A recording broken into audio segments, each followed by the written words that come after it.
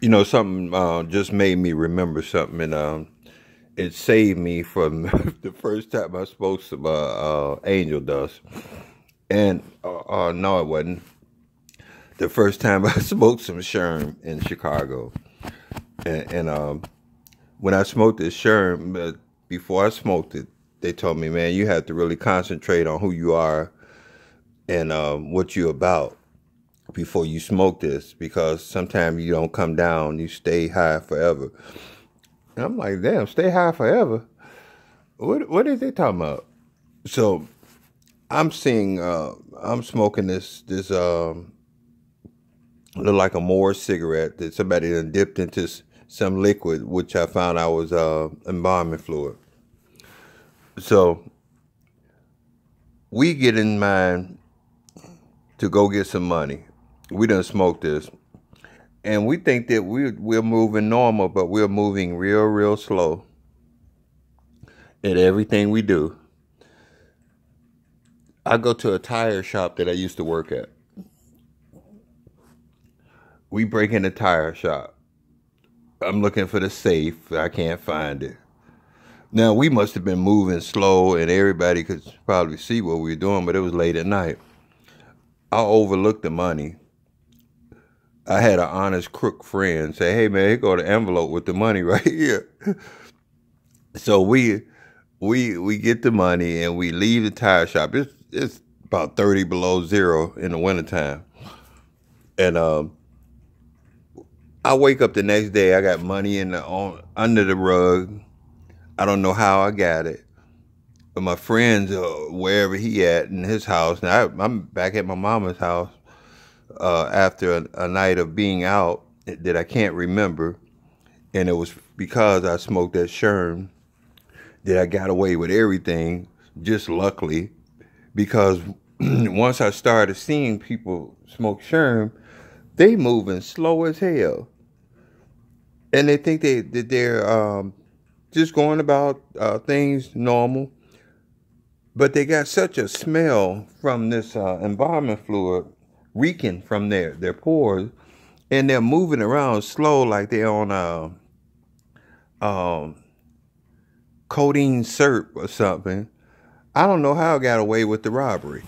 So, but anyway, we did. Now, I mean, man, it had to be a couple of thousand under my rug, and it must have supposed to went to the bank or something, and I don't know how much my honest crook buddy took, and so I wake up with this money, and shit, I'm like, damn. And so I smoked for a little while longer, but I really didn't like it. You know, I really didn't like it. But it brought in mind the answer when I smoked some angel dust.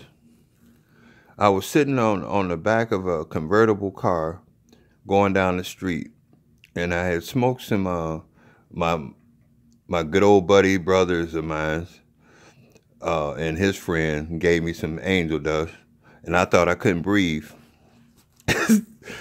I said, I can't breathe. I'm sitting on the back seat with my feet in the seat, and I'm sitting on the top that's let down on the convertible, and I can't breathe going down Halsted. And they pull over and stuff, and you can breathe. If you're talking now, you can breathe and stuff, and they calm me down.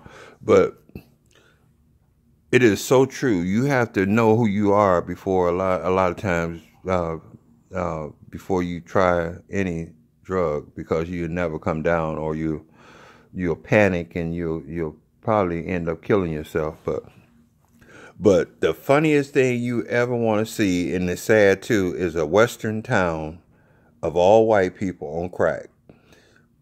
It was the funniest thing, and I'm like, damn, I ain't never act like that. It was the funniest thing I ever seen, and the saddest thing I ever seen. I don't know where these people from. They were from like shit. I think it was in Montana too, or somewhere. Somebody brought some crack to Montana, or it might have been some other state up there. but it was a western town, like somewhere here, but not, not Phoenix, but it was somewhere, kind of, man, it was whatever town it was. They was responsible for textiles, making some kind of paper or sticky paper or something. Maybe those sticky notes or something like that. But somebody brought some crack to that town, and it just went through there like wildfire. And it was the funniest thing you ever want to see. All white people on crack. I mean, you talking about wow. And they smoking out of, I don't know where they get the idea of the IV bottles. And they still using big lighters to smoke crack out of IV bottles with aluminum foil wrapped around the top. I guess the Chory was outlawed, so I don't know what the hell they were doing. But funny and saddest thing you ever seen in your life, to see a whole town of white people on crack. And until it runs on Facebook or something, if I can get it back on, I would rather for it to be on YouTube, because it's just different. YouTube is, I like YouTube. But man, shit. Some asshole brought crack to their town, and it just went through like Detroit, the Motor City or something. And it just brought in mind to for me to say this is you have to know who you are a lot of times before you try something that you never tried before, or you get trapped into the dream and the illusion that drugs give you and never come down again in life. I've seen that happen a lot of times with different drugs that people try, because their mentality is not that strong in the first place. So you have to know who you are. I've said the same thing that these people in this town said, that I ain't gonna never stop smoking crack. I have for 5 years at a time, 2 years at a time. I just relapse over and over. But they were at their young stage where they talking about, shit, I like crack more than life, and I hate it more than life, is what this girl said. She used to be pretty too, but somebody knocked out her teeth for some reason or another. And it was really funny, and it was really sad. I want to get that tape. Won't stop until I get it. Put it on YouTube.